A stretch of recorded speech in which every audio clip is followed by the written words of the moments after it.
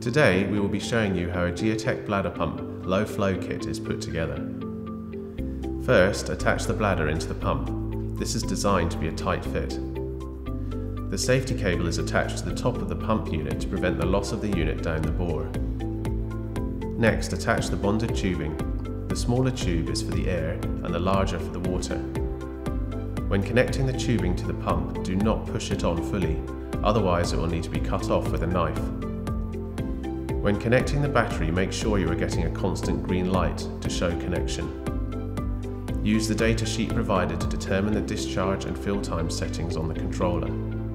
Remember, this is a bladder pump and the water will discharge in pulses, not a constant stream.